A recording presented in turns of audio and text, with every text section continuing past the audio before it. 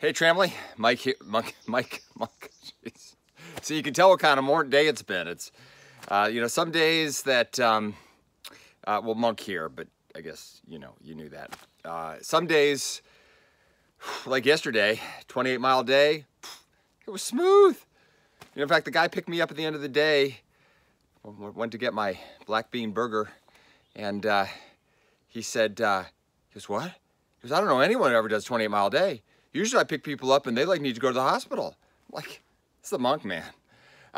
So some days like that, the Monk's kind of got control of the trail, and other days the trail owns Monk, and that would be today. 13 miles of elevation gain. The trail has been slapping me around, but you don't need to hear me whine. I'm here just to show you a little quick, kind of call it a Monk short. I don't know. Anyway, it's called the Guillotine. See that little rock there? Right there. Right there, going down. So I always like to, when we have these opportunities to experience the Guillotine together, which means Monk's got to be walking backwards. So let's hope it's been up there for hundreds of years. Let's hope it doesn't fall now. Whoa, whoa, whoa. Maybe I better pay attention. Okay, we're going through. Whoa, whoa, woo.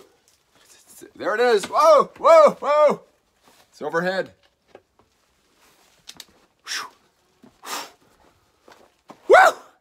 Man, that was fun, wasn't it? We made it. Pretty cool. So it's the Guillotine, and it's at mile 770, the top of Apple Orchard Mountain, which I won't forget for quite some time.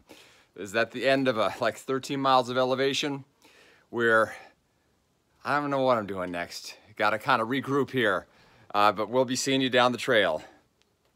Monk out.